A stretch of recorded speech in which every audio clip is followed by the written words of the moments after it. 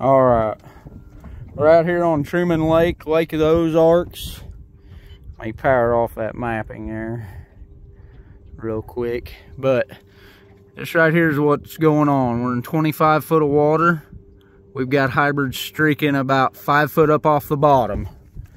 All right, Jessica's gonna show you guys kind of how this action is. We dropped 2 rods down just as soon as we got here, and they might have been in the water for 30 seconds and we was hooked up on both of them. So had one smaller hybrid and one about 7-8 pounds. She just dropped that down about 10 2-foot pools. Let's see if this action's as hot as it was.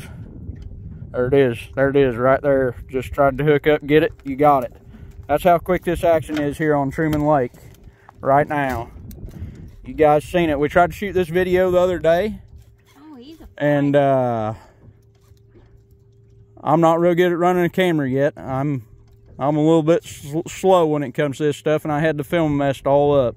This fish is strip and drag and running and continuously running. There's not a boat in sight, you guys. We're out here all by ourselves where we're at. All right, babe, go on ahead and step down. This fish is gonna go up towards the front of the boat, I think.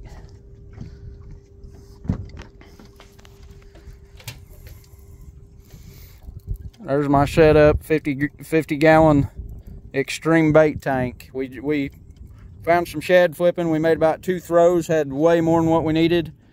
He's gonna try to get you. Nope, there he goes back down.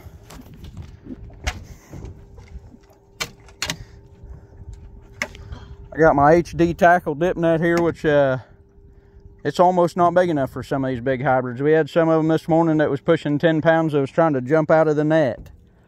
I'm gonna say this one here is gonna be a pretty good fish. Let's see what we got here. Oh yeah, there's you probably a solid 7, maybe 8 pound fish. Get him before I lose him.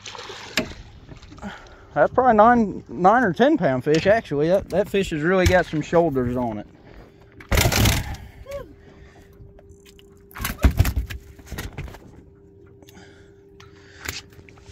We're just gonna catch a couple out here for dinner tonight.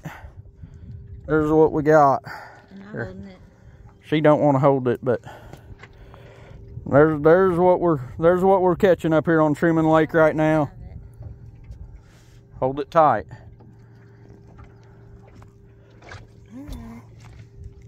As long as he don't fall.